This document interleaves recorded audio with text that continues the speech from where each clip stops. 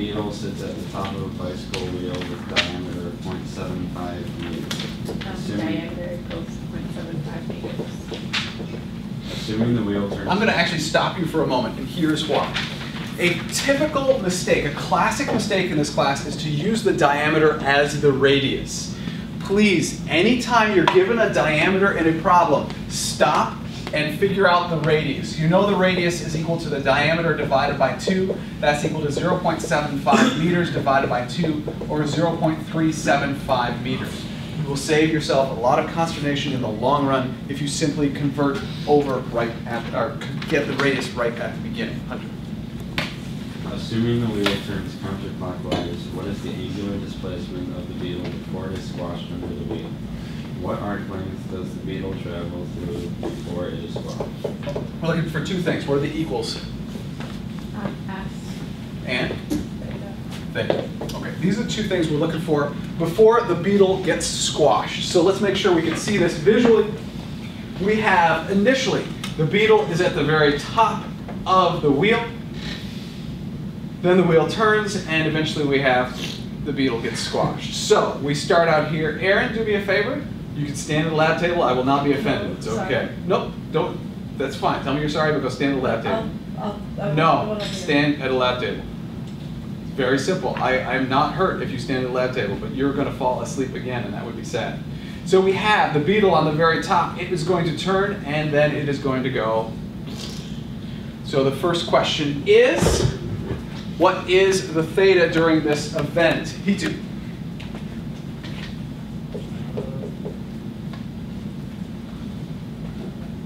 Visually, that was my cue there. I'll do it again. The theta, what is the angular displacement of the wheel from this moment until? I'm going to do it in degrees, but yes, we'll convert over to radians. It is going to be how many degrees, Hitu? 180 degrees. Now, I do understand that a lot of you can look at that and simply say it's pi radians. That's true. I agree with that, but we have to be able to do these conversions because I will not give you 180 degrees. I will give you something like 176.25 degrees, right? Just to make sure that you can do these conversions. So help me figure out just do this conversion. Edward, convert from 180 degrees into radians. Put 180. I would prefer in the long run that you just use this so that you only have one thing to remember.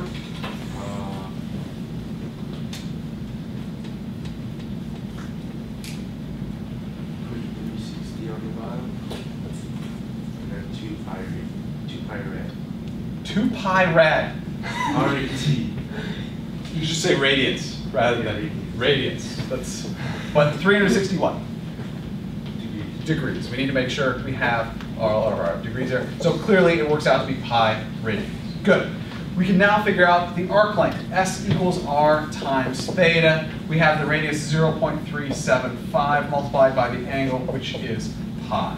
So we get the arc length, the linear distance traveled by the bug before it gets squished.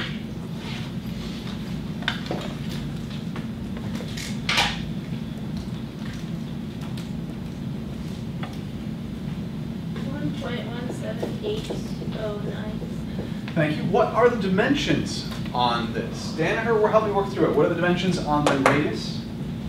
Meters. Meters multiplied by the dimensions on pi. Radians. Meter radians. So, in the end, we get 1.2 meter radians.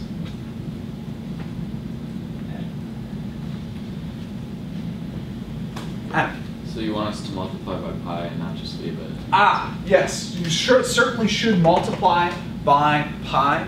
Rather than in your math class, you're going to leave that. In this class, we're much more concerned about what the number actually represents. So for example, it's hard to figure out which one's greater, 7 pi or 23.2, right? So you want to be able to, you want to multiply through by the pi.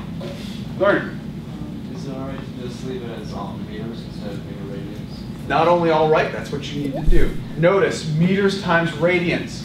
Radians are dimensionless. If it does not need to be there, you need to get rid of this. This is 1.2 meters because it is a linear distance, right? So it's going to be in meters. Meter radians and meters are the same thing.